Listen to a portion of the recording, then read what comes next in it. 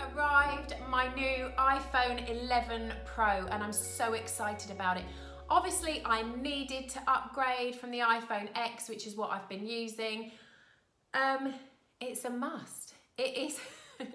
It's for work, remember? I do a lot of filming on my iPhone. I have got lots of cameras that I can use.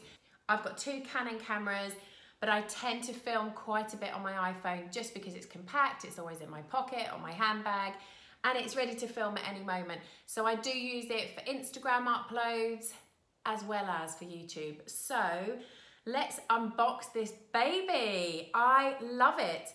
The new gold 256 gigabyte iPhone 11 Pro. Oh my God, look at that. So design difference with the 11 to the 10 and also the X is they've moved the Apple logo, which has always been placed at the top here, and it's always had writing at the bottom here. There's none of that business going on, because let's face it, there's not a person in the world that doesn't know what an Apple product is, that it is an iPhone. So it does not need to say that anymore. The Apple logo is right in the middle of the back. First time ever. So that's exciting. And just look at that finish. That is what I love. It's not shiny, glossy. It's not going to pick up every fingerprint. That is one sexy iPhone right there. I went for the 256 gigabyte phone.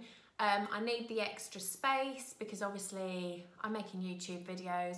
I do use my phone quite a bit. I've got lots of other cameras that I could use, but I tend to use my iPhone quite a bit because it's always in my pocket. I can get it out and film at any point. Right, let's unbox this baby. Oh my God, I've actually got tummy flips. It's so exciting unboxing a new phone. I'm gonna take that screen protector off.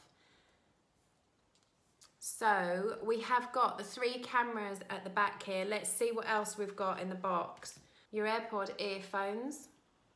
And this charger is supposed to be a lot quicker than the normal chargers that you've been getting with your iPhones up until this point. But I think the main thing for me with the iPhone 11 Pro has got to be these cameras are supposed to be off the scale, and I'm really looking forward to upgrading my photography a bit for Instagram, which if you're not following me is Hey Mummy TV. Get yourself over there, and Anna Crib 1 on Instagram. I know a lot of people are going to be hanging out for the iPhone 12, which is coming out next year, so it'll be interesting to see quite how different this one is to the X.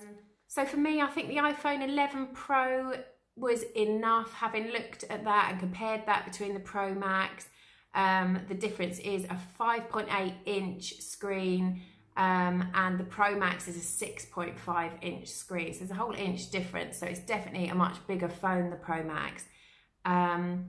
Do you need it? I'm not sure. I like a phone that fits in my pocket. So for me, this size is absolutely perfect. It's definitely slightly heavier than my iPhone X and slightly wider maybe, but not desperately different. Not enough that it's going to annoy me.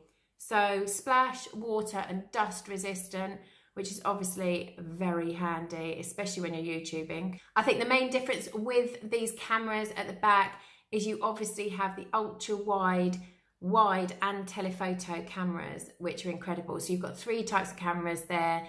The wide camera is supposed to be the thing that everyone's raving about, and I'm looking forward to playing around with that.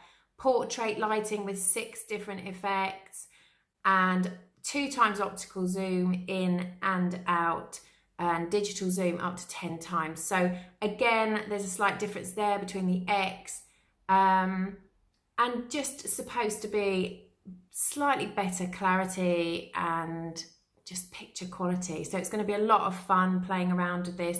Obviously you've got the 4K video recording, which is fab for me, HD video recording. So that is that.